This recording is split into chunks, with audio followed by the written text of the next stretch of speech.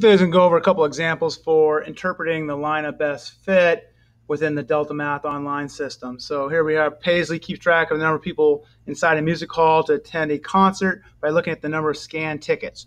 She plotted the data on the graph below where x equals 0 represents the time at 6 p.m., then drew a line of best fit. What does the point 1.75, comma 199.1 on the line of best fit represent? So the yellow points, that was her scatter plot of data, right, that she used. Now, those points are the actual recording of the data at those times. How many people were inside the music hall that long after 6 p.m. Right? Going here 0.25 hours, half hour later, 3/4 of an hour, 1 hour passed. So that'd be 7 o'clock right there. This is 8 o'clock, and so on. So they wanted this point 175, 199.1 is actually on the line, but that wasn't the one used, right? So I don't believe that was the one actually used because it is a point on there. So I'm thinking they use that as they're making a prediction here, right? So they're making a prediction at 1.75 hours after 6 o'clock. So that'd be what, 7:45? At 7:45 p.m., you expect to have about 199.1 people in the hall. And the 0.1 is the giveaway, right? This is a prediction tool because you can't have a partial person, right? So at 7:45, we would expect, at 7:45, we would expect 199.1 people in the music hall. That's going to be our best answer. Submit it. Good. Look at this next one. Gives us a scatter plot. This time it's looking at the length of people's femur bone and their height in centimeters. What does the point 42, 155.4 represent? So that point is not on the line. So this is actual data from somebody. So this is a person, right? So the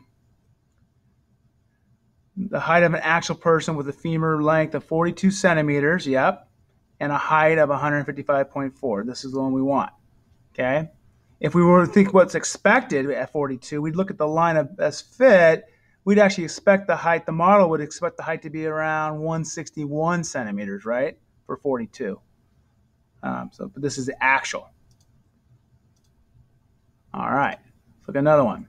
Chloe keeps track of the number of people inside a music hall to attend a concert by looking at the number of scanned tickets.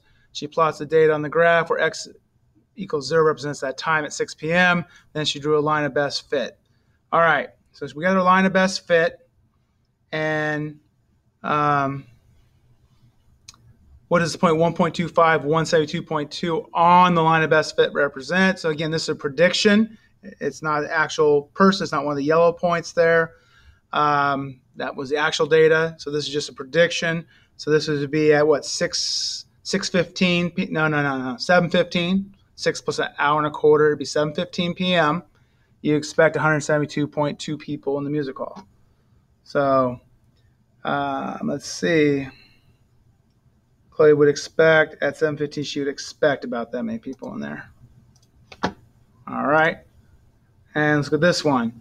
Deanna has a part-time job at the ice skating rink selling hot cocoa. She decides to plot the number of hot cocos she sold relative to today's high temperature and then draws a line of best fit. What does the slope of the line represent? Well, what's going on here? So the number of hot cocos sold is decreasing as the temperature, the high temperature for the day, increases, right?